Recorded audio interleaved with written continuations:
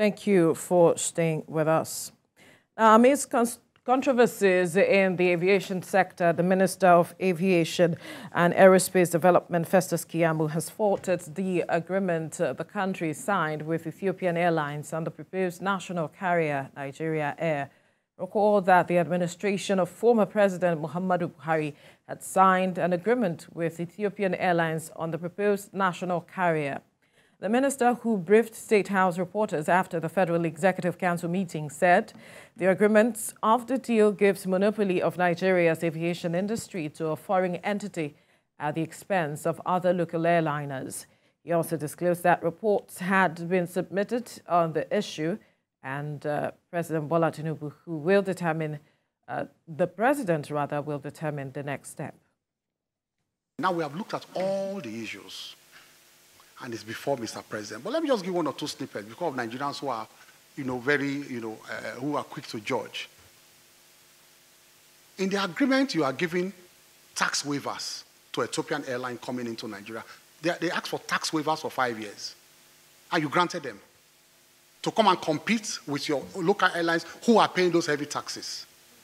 How? You want to create a monopoly. Well, joining us via Zoom to discuss more on this development is General Secretary of Aviation Safety Roundtable Initiative, Olumide Onwayo. Good morning. Thank you for joining us on TVC Breakfast. Good morning. Thank you for having me. Quite a revelation there from the Minister of Aviation, one would say. But let's get your perspective to this. There's been divergent reactions to this statement from the Minister of Aviation, Festus Keyamo. Well, good morning once again to Nigerians, and maybe I need to congratulate them. I just hope this my congratulation will not be empiric. I'm happy to hear the things coming out from the minister of late. This is the every.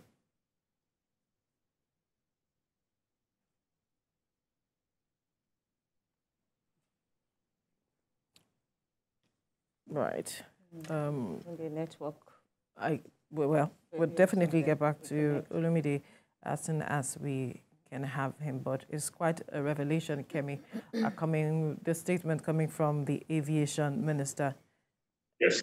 Right. You can go ahead with what you were trying to say earlier.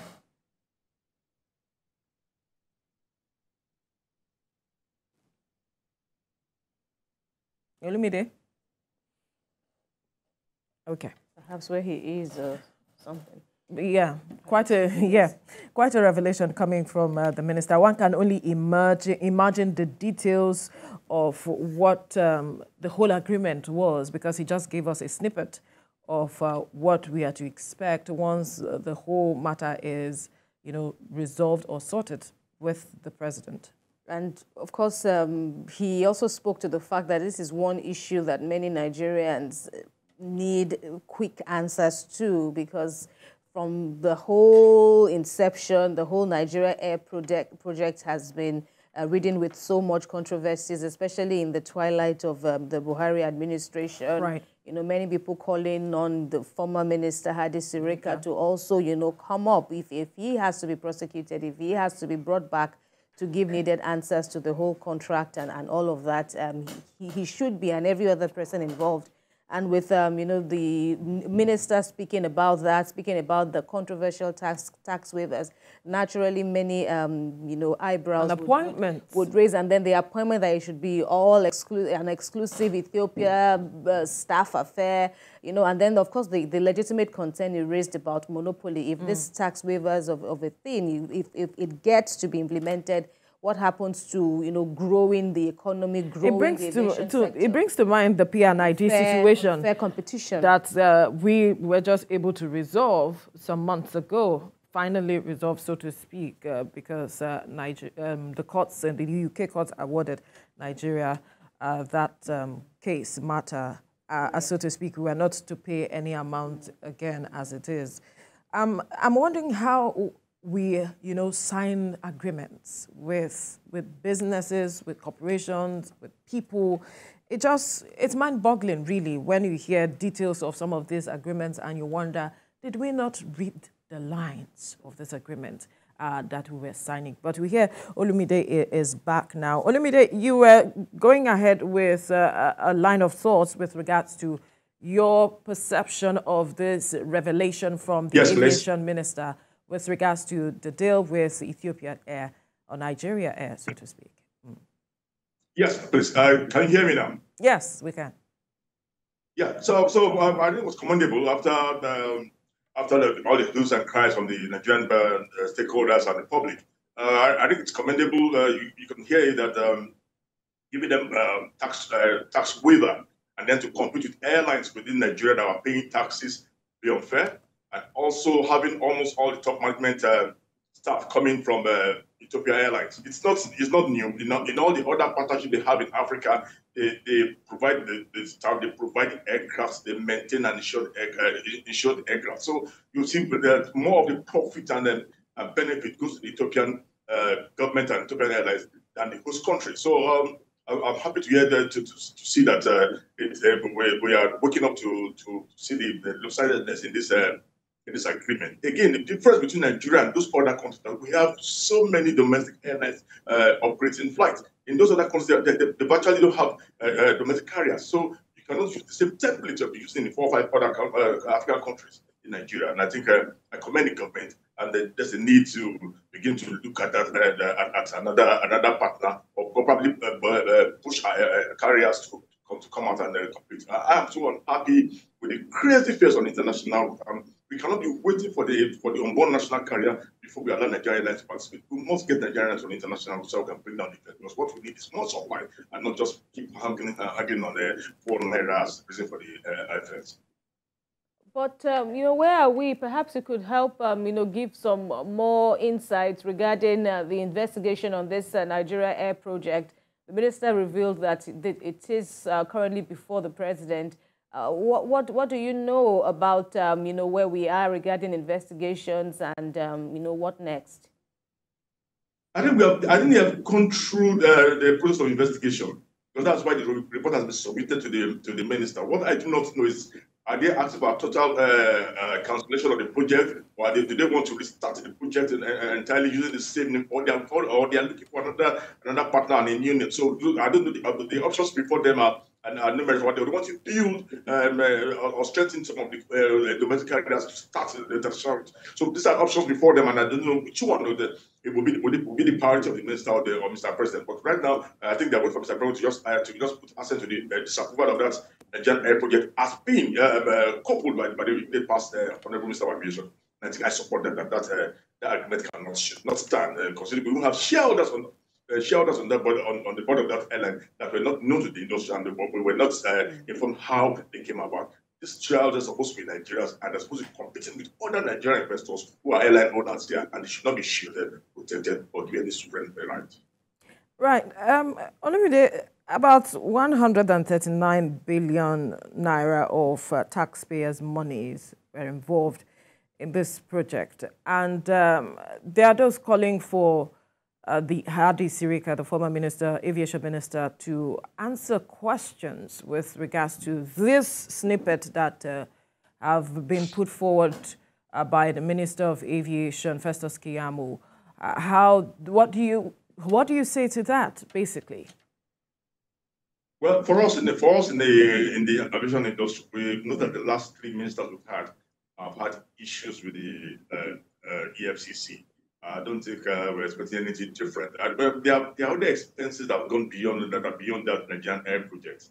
We also have issues of funds released during the COVID period. We had some contracts that were given in sort of the firefighting equipment. Now the new scanner that was approved just 2 days ago. Were scanners that were also bought during this tenure. So there's so many things to look into. But it's not left for the present EFCC force and their team to see if they have the balls to go ahead and do those investigations. Don't you think they have the capacity to bring him to book?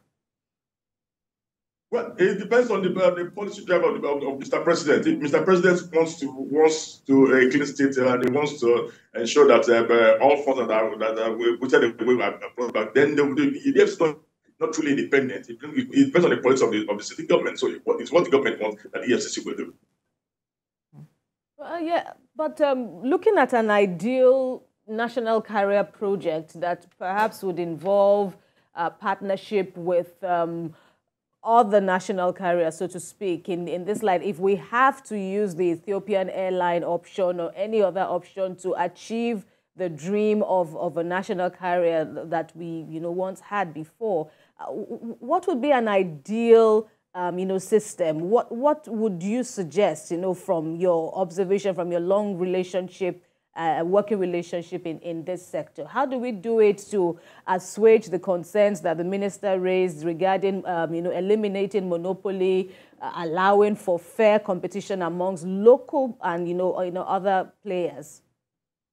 Yeah, we have options before us. We can either build our flag carriers from those within, or encourage new airlines to come up with good investors and partners, or we continue with the other one that be pushed by government having a share, but you cannot do that with Ethiopian Airlines. Ethiopian Airlines already have ASKY by our doorstep here, who are already distributing within Africa. Ethiopia has a strong network within Africa, and we use the certain to advantage. So if we have to partner any African airline, we have to look at the southern part of South Africa, or look at Kenya, who's the number economy country to Ethiopia. Maybe we don't see that network and see whether we can form another alliance with such people. Then, or the other alternative is to look for a partner airline outside the African continent, because you cannot have your competitor come here and say, once you will only be so. Feeding the Addis Ababa and feeding the Ethiopian network and encouraging more investment and more revenue. Your training school, your maintenance company, the insurance company, and to the aircraft that they will lease on behalf. I don't think we need that. Again, if you look at it, they were going to start with what the lease aircraft. Why our own local airlines are buying brand new aircraft? Why would you just for that kind of deal? I don't think I support that, and I just said let us look at other alternatives and see what we can do with it. I think I don't mind if people with the Emiratis or the Qataris and looking at they are investing in other airlines in aviation industry in Africa. Why would they are in Rwanda? So why can they come here? And we have the market. That market is our strength. The population is our strength. The market is our strength. Just need to work on infrastructure and the will to have this national interest and self-interest. We need to quickly go on a break. When we return, we'll continue this conversation with you. To stay with us.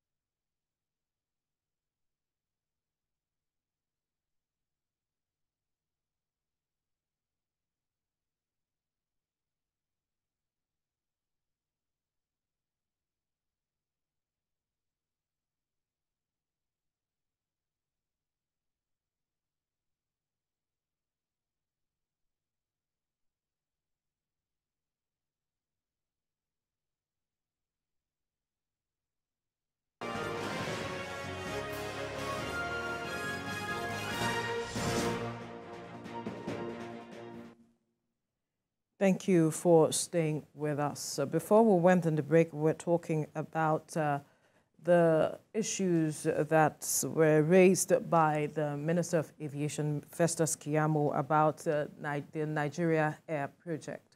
And this matter has been generating controversies and conversations across social media platforms and every platform where conversations can be had. And we have, speaking with us before we went on the break, General Secretary of Aviation Safety Roundtable Initiative, Olumide Uhwayo, who has been speaking with us on this issue.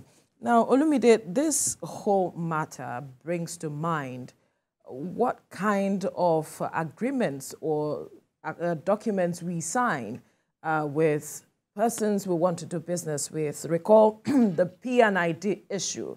One wonders if really, as a government, we are not taking into cognizance the decisions we take, the impact of the decisions we take on businesses in the country as well as the people in general. Yeah, I think there's a need for us to respect the sanctity of agreements we go into, and there's a need to correct whatever agreement that has put us into some that's a situation we found in the industry. We also see this current court back and forth between the first possession we had at the MN2 and the Federal Airport Authority of Nigeria. That has not encouraged other genuine industry.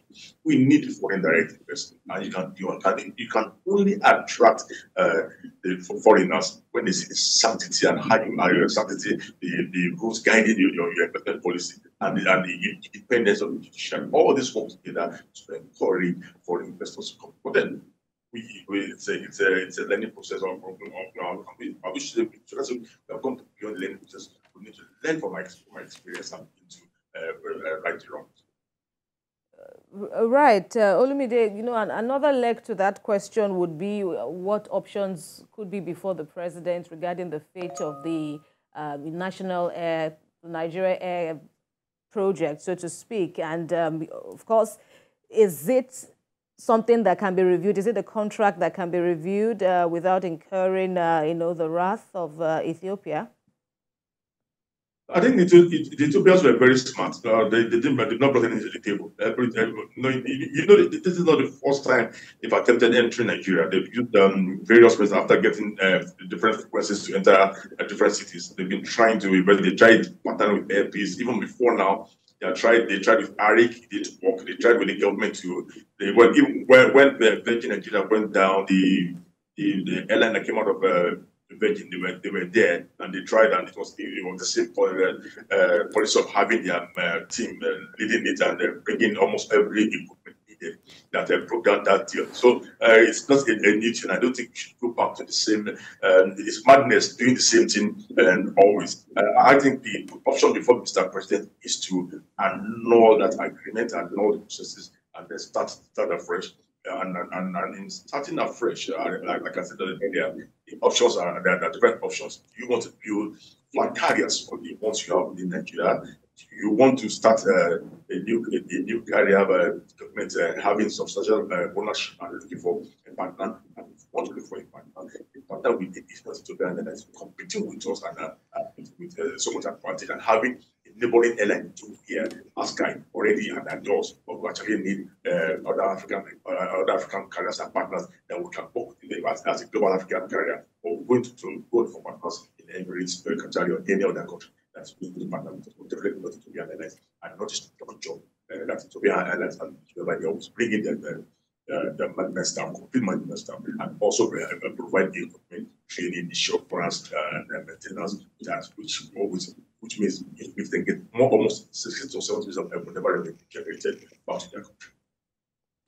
All right, we'll have to leave this conversation here now. Olumide Uhwayo, General Secretary of Aviation Safety Roundtable Initiative, we must thank you for your time on the program.